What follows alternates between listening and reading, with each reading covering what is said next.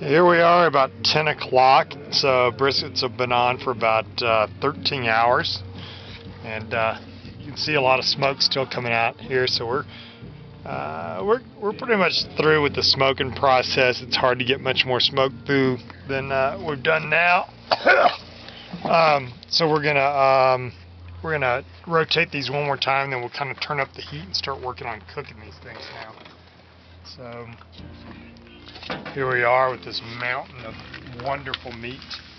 We were just talking earlier how nice it'd be if one of them was like pre-cooked that we could just eat right now. I know, see, none of them are even to that point.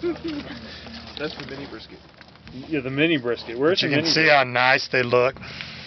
There's that nice fat that keeps them nice and juicy. Good, for sure. And there you can see You that gonna hook up propane now? You can see this one hadn't really been out in the smoke. So that's, you don't have that smoke layer on the top of it. So we're going to put it on top so it can get some smoke as things roll around. So we'll talk to you in another 5 hours or so. Night. Good night.